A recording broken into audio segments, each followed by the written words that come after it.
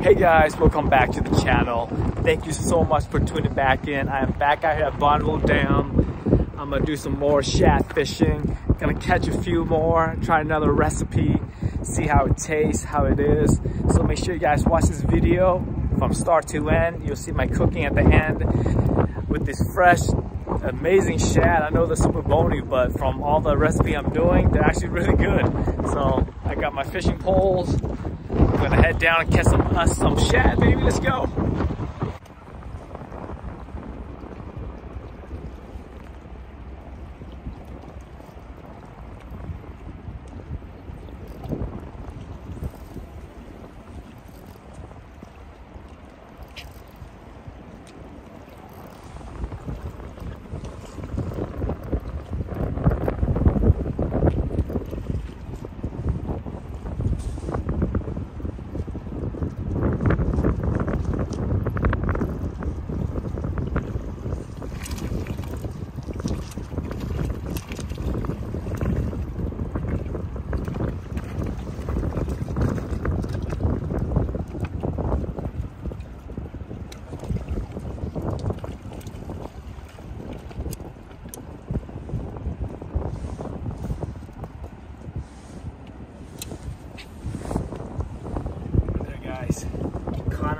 Bottom lip, so he's going nowhere in there. I'm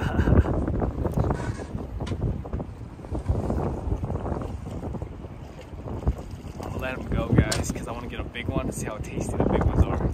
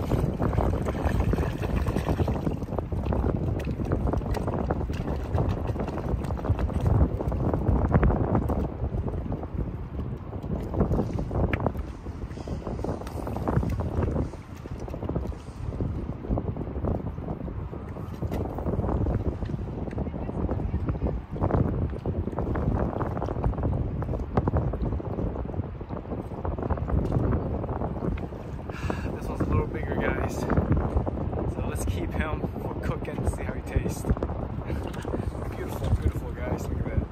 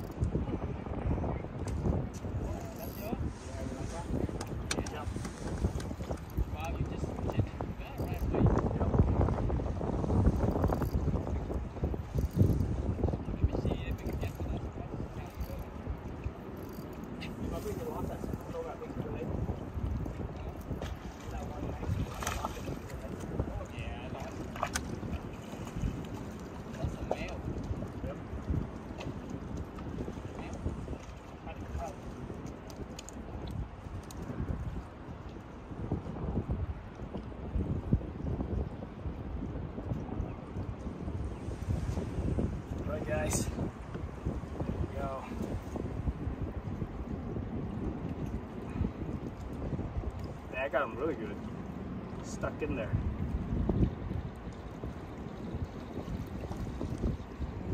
But there, guys. Let's catch a few more, and then we'll go home.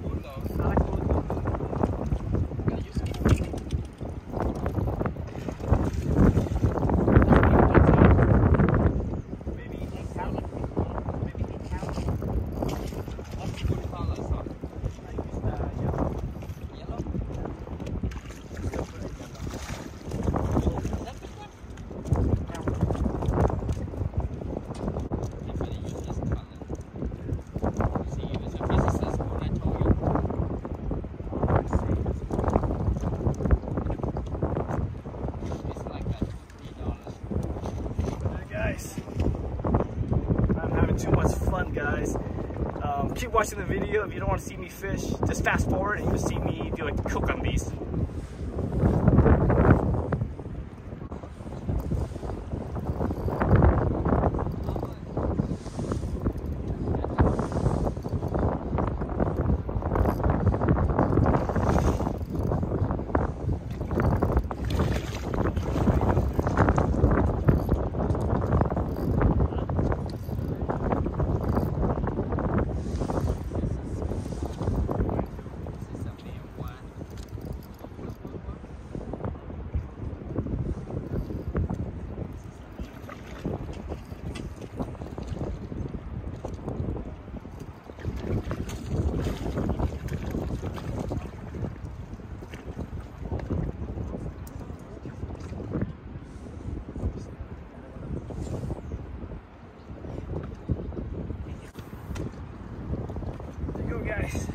Look at that baby.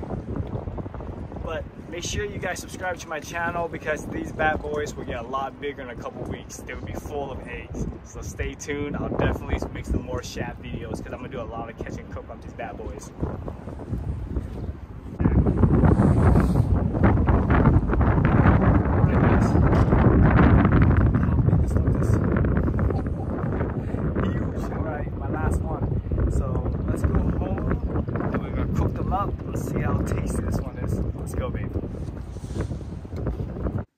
Alrighty guys, so what I did with the shad at home was, well, last night I filleted it, so it's all nice and filleted a few of them as you can see here, and then I marinate them with salt, pepper, sugar, and fish sauce.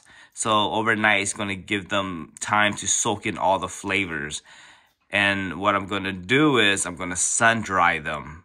So it's like gonna be like almost like beef jerky, you know, it's just gonna be like chicken. It's gonna be like fish jerky. So it's sunny right now, so I'm gonna get these out and then I'm gonna sun dry them. Show you guys how the process is done. Sorry I didn't show the whole process of me filleting and seasoning them because it takes too long and I don't want to make the video too long for you guys. It might be boring, but I'll give you a closer look. That's what it looks like right there. See, there's the black pepper, there's, you know, a whole bunch of other stuff in there I said earlier, and then you see the bones. So once you sun dry them and then you fry them up, the bone becomes brittle and easy to eat. It's all edible.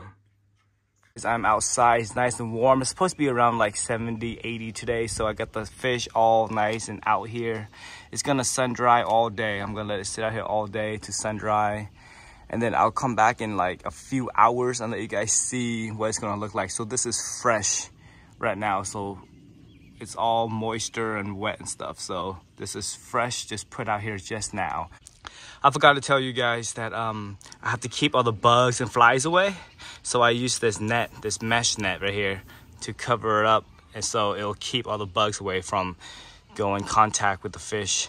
So like I said, I'll be back soon. Then we'll lift it up, lift this up and then show you what it's gonna look like. I'm excited.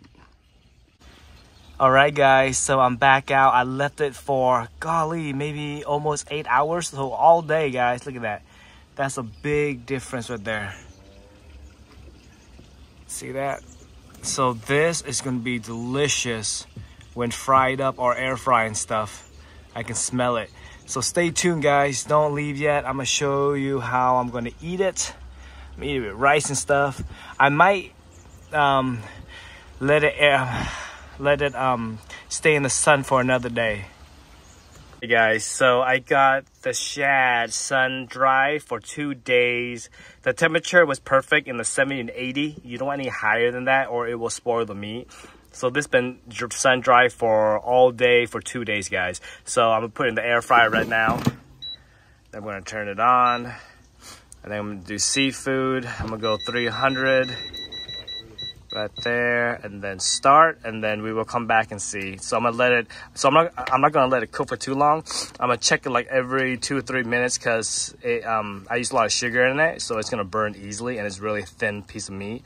So we'll be back. Yeah, so it looks like it's been like 15 minutes actually. It's been a while. And look at that, guys. Oh my. Oh, that smells so good. This looks fire. So I'm gonna take a piece and try and eat with rice, and I'll show you guys.